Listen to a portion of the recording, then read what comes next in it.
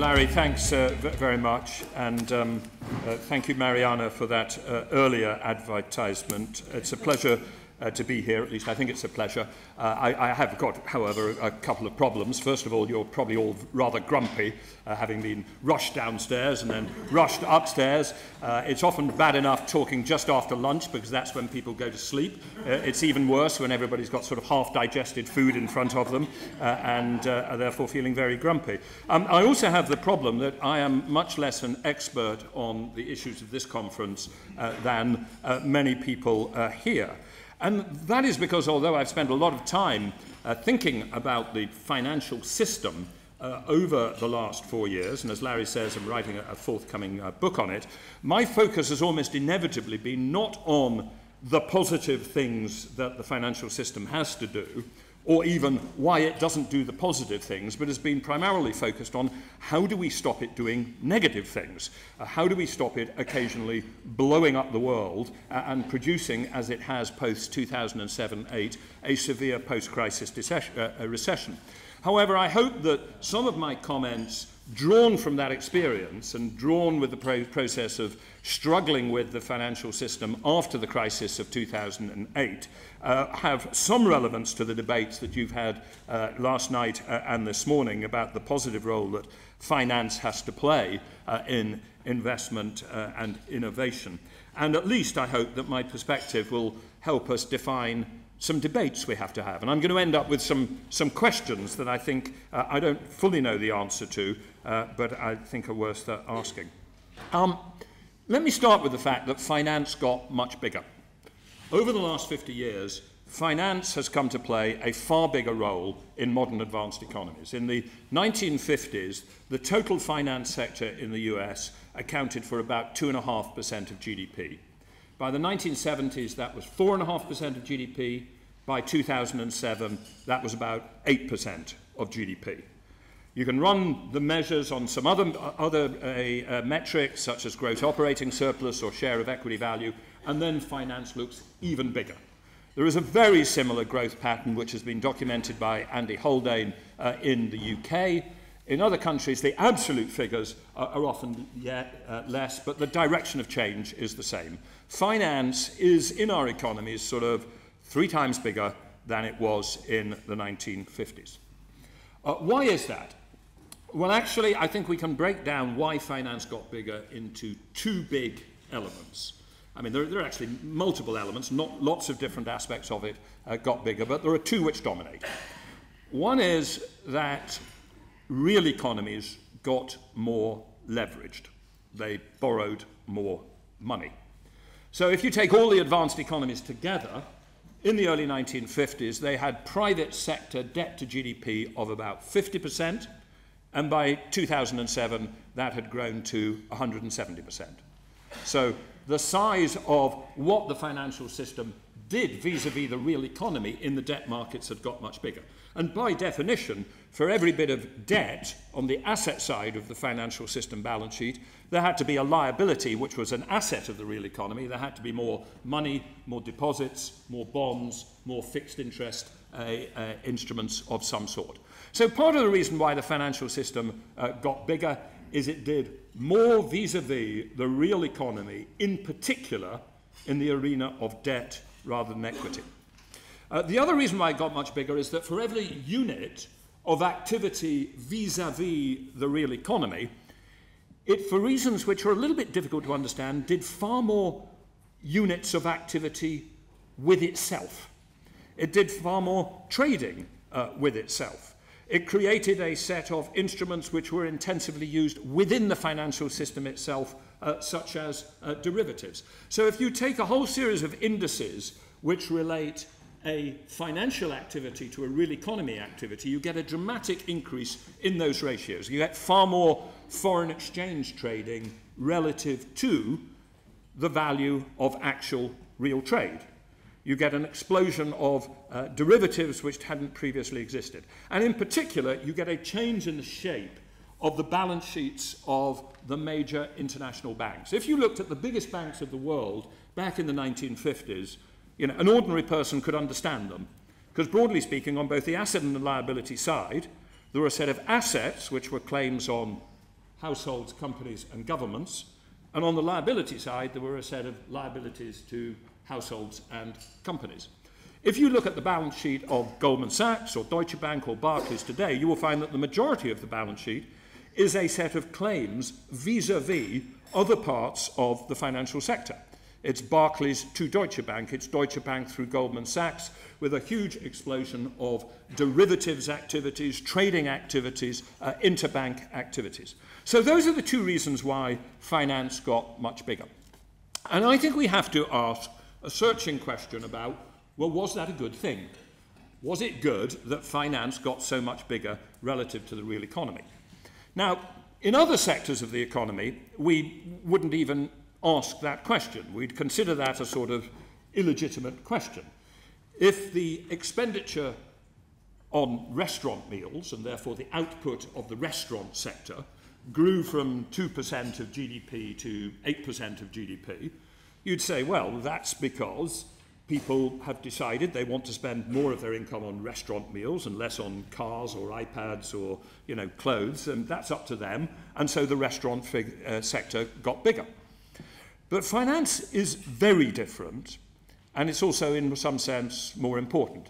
It's very different because it's not a consumer good valued in itself. Nobody, pretty much nobody, gets up in the morning and says, oh, what shall I do today to really enjoy myself?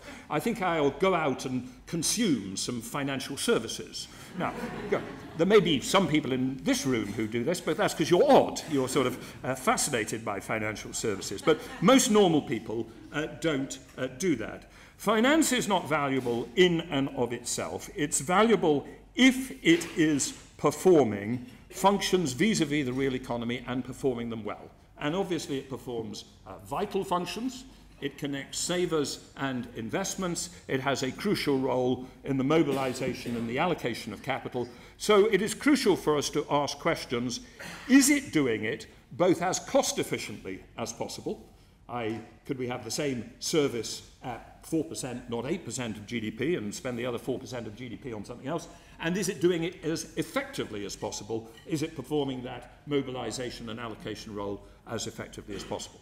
Now, before the crisis in 2007, the very predominant point of view of finance and macroeconomic theory, expressed in many books and articles, was very positive about the growth of the financial system.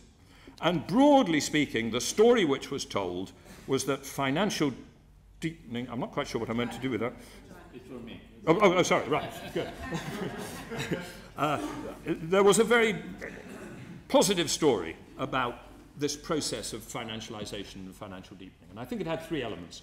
First, there was a very strong assertion that markets in financial instruments are efficient and rational, and that they are more efficient the more liquid they are.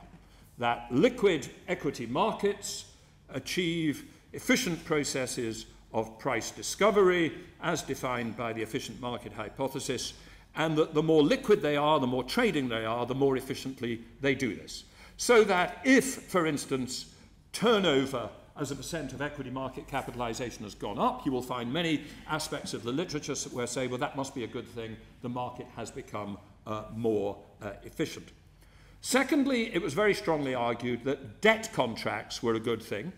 Debt contracts were a good thing because they enabled a mobilization of capital which might not occur if every investment in the economy had to take an equity form. If you had to, when you invested in a project, take an equity investment, you wouldn't have invested so much. People, companies or households in particular, wanted the certainty of debt contracts, of what the economists called non-state contingent contracts. And so there was a lot of reference in the literature to the necessity of financial deepening, focused in particular on the emerging markets, but with arguments that if you looked at a country like India, with private credit to GDP of only 10%, if it had private credit to GDP of 30%, it would be better able to grow. There was a positive story about the role of debt contracts in capital mobilization and allocation, which tended to be favorable for financial deepening.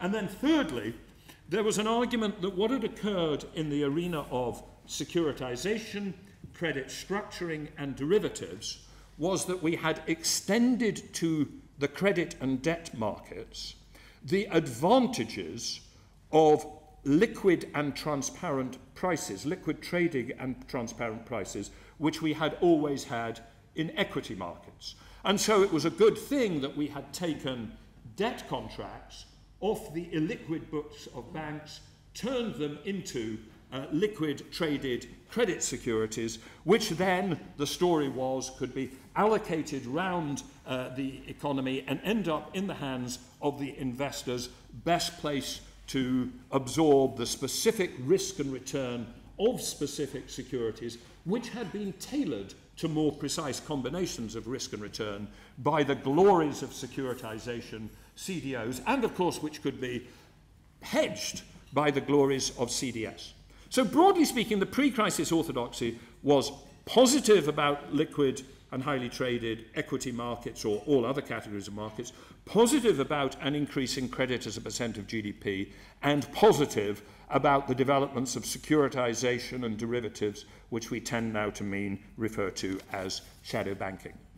And the assertion was that those changes had not only made the financial system more efficient, doing its job of capital mobilization and allocation more efficiently, but that it had made the financial system and therefore the macroeconomy more stable. If you read the IMF Global Financial Stability Review of April 2006, only 15 months before the biggest financial crisis in modern capitalism, you will read a paean of praise to the great glories in which structured credit and derivatives and trading and shadow banking have made the financial system more stable. Now, I think clearly, and seen from my point of view of stability and why the macroeconomy goes wrong, we have to question that orthodoxy a little bit after 2007 and 2008. Indeed, I think we have to question it in lots of different ways. First, in relation to equity markets or liquid traded markets in total, I don't believe in the efficient market hypothesis, or at least I fundamentally believe that the things which are true about the efficient market hypothesis are trivial, and the things which could be important are untrue. It may be true that in liquid traded markets there is no free lunch, that it is very difficult to spot riskless arbitrages. It is not true that the price is right. And the two different concepts of there is no free lunch and the price is right are two very different concepts. I think that all liquid traded markets are subject to herd effects, to irrational effects of the sort that Robert Shiller and George Akerlof and others have written about, and that has a set of consequences for the role of liquid traded markets and for other bits of the ecosystem of finance, such as venture capital, in the processes of capital allocation. But I'm not going to talk about that because there's others who know much more about that. That's something on which Mariana and others have written, the role of equity markets, of whether they do or do not serve long-term purposes. The third point as well, I think, was also totally wrong. I think in retrospect, the developments of shadow banking, of securitization, of derivatives, and all the sophisticated, or supposedly sophisticated, risk management and trading mechanisms that we put in place, far from making the system more stable, essentially took the dangerous potential instability of the credit and asset price cycle and hardwired and turbocharged it. That's my fundamental analysis of what happened with securitization, structuring, derivatives, and shadow banking. But again, I'm not going to talk about that. I'm going to talk about the middle one. I'm going to talk about, were we right to consider that the growth of credit to GDP was a good thing? Now, what do textbooks tell us about bank credit within the economy? Well, broadly speaking, if you pick up an economics undergraduate textbook, or even some advanced bits of academic literature, and insofar as they describe the banking system, what they say is this: banks take deposits, savings from households, and they lend it to businesses stroke entrepreneurs to finance capital investment projects, thus achieving both an intermediation of saving and an efficient allocation between alternative capital investment projects. The problem with that description of what banks do, and a problem right at the core of understanding financial instability and the problems of the financial system in a modern economy is that the description of what modern banking systems do, those words are completely mythological. And indeed, they're wrong in two fundamental senses. First, they're wrong because banks do not just take existing money and savings and intermediate it. They create money, credit, and purchasing power, in the way that the Austrian economists such as Ludwig van Mises and Joseph Schumpeter and Hayek described. And so obviously the question of who they give that new purchasing power and credit to, who is empowered with that new credit, is absolutely fundamental to the dynamics of the economy. But the second way in which they are mythological, in which they misdescribe the system as it is at the moment, is in believing that most credit is extended, or that all credit is extended, to businesses stroke entrepreneurs to fund new capital investment projects. Broadly speaking, that is not what banks do in the modern world. Banks can lend money to businesses and entrepreneurs to do capital investment projects, but they can also do at least two other things. They can lend money to consumers, either in a mortgage form or in an unsecured form, to bring forward consumption in the life cycle. Could be welfare enhancing if it optimally smoothes consumption across a life cycle within a permanent income constraint. And crucially also, they can finance a competition for the ownership of assets that already exists. That can be, for instance, in the private equity market, where much of what private equity does is often not venture capital or new capital investment, but leveraging up against assets which already exist. But by far the biggest element of where they do this leveraging up against existing assets is in real estate. There's a very fine piece of work by economists Alan Taylor and colleagues at UC Davis, who've analysed 17 major advanced economy banking systems over the last 140 years. And their conclusion is quite simple, and I quote, "With very few exceptions, the bank's primary activity up to the 1920s and even the 1970s was non-mortgage lending to business. But by 2007, banks in most countries had turned primarily into real estate lenders. The intermediation of household savings for productive investment in the business sector, which is the standard textbook role of the financial sector, constitutes only a very minor share of what modern banking systems do today." So banks are not primarily doing what the textbooks say they do. Most modern banking systems and most capital market credit systems, securitized credit in the US, is not doing this funding of new capital investment by businesses, which our textbooks say. Now, that, of course, at very least suggests that we should change the textbooks, but it also raises the question as to whether we should change the banks. Should we try and turn them back to what they were 50 years ago, which was things which lent money to businesses? Well, I want to not leap immediately to that conclusion, because let me, having suggested that there might be a problem with all this real estate lending, suggest also that we're not going to get rid of it and we mustn't attack it too much. There is something about modern economies which I think are bound to become more real estate intensive over time.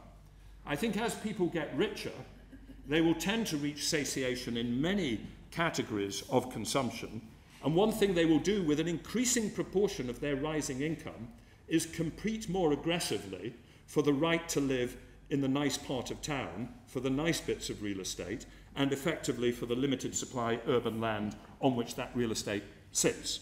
So I think it's almost inherent that modern economies become more real estate intensive. And just as an aside, although a lot of people have got very excited by Thomas Piketty's work about the rising ratio of wealth to income in modern economies, and though there's a set of theories which Piketty produces, general theories about why that is true, it's very interesting to look in detail at these figures and find out that for most advanced economies, almost all of that increase in the wealth-to-income ratio is an increase in the value of property relative to income. So modern economies are more real estate intensive.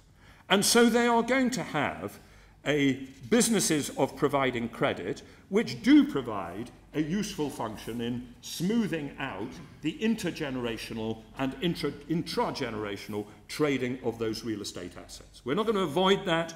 Banks or the capital markets are bound to do a significant amount of real estate lending.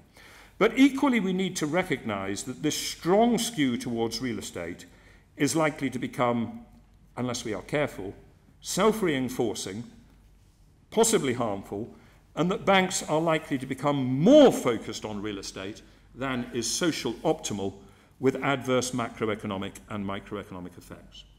Real estate lending, as has been well argued by the economists at the Bank for International Settlement, such as Claudio Borio, have proved to be not just a driver, but the overwhelmingly predominant driver of financial crisis and macroeconomic instability. And that's because when we lend money against real estate and the price of real estate goes up in response to the amount of credit extended, both borrowers and lenders then decide that it would be sensible to borrow and lend some more money, and the price goes up, and it goes up and up and in a cycle, and then we reach a crisis, and then we have a post-crisis recession in which the attempt of people to delever puts the economy into a recession. And the fundamental reason, I believe, why 6 years after 2008, here in 2014, we are still struggling with a weak and slow recession is not the weakness of the banks, it is the fact that we have over-leveraged households and companies who fundamentally got over-leveraged in commercial real estate and residential real estate.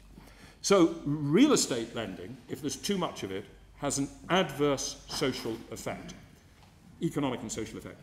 But it's an adverse social and economic externality because seen from the point of view of the individual bank or credit security investor, it can appear to look low risk and can actually be low risk even while it is producing those adverse collective effects. It is quite possible for us to have very strong cycles of credit, real estate prices, crisis, falling real estate prices, what Richard Koo has called a balance sheet recession and a deflation.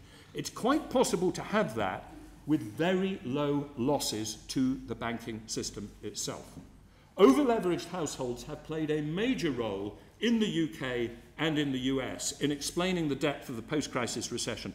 But at least in the UK, the losses this time round on bank lending to residential mortgages have been extremely low, and they have reinforced the belief in the point of view of bankers that bank lending to real estate is a low-risk thing. Bank lending to real estate also appears to be a simpler, easier, cheaper thing than any other form of lending because you can credit score it, or you can simply lend on a loan-to-value basis, and if you keep your loan-to-value low, you can be contributing to a collective problem of a credit and real estate boom, but you'll be okay. While lending to a business which does not have real estate assets is tricky, expensive, requires analysis of the business activity, and can be risky. Left to itself, the banking system will over-provide credit for real estate purchase and indeed also for real estate investment, though I haven't covered that, and will under-provide credit for business investment, business development, and business innovation. And that justifies public policy interventions both to constrain and manage overall levels of credit and to produce a different allocation of credit than a purely free market model would produce. But the precise appropriate policy interventions must vary according to where we think the key deficiencies of the positive provision of credit lie. And I want to end by suggesting that it might lie, though might not, in 3 different places, and that we need to have clarity about which of these problems we're trying to solve, because according to which one you're trying to solve, we then have different proposals. You could be worried by a problem of, as it were, general business development, that there will be too much credit to house purchasers, to buy-to-let investors, to commercial real estate investors, and there won't be enough credit to small and medium enterprises in general across the board.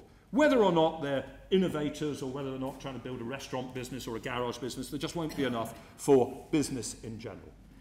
If that is the problem we are trying to solve, one of the things we could do is to change the capital risk weights within the banking system. At the moment, we allow banks to set how much capital they have according to a private assessment of risks. That's what the Basel II and Basel III capital risk weights do.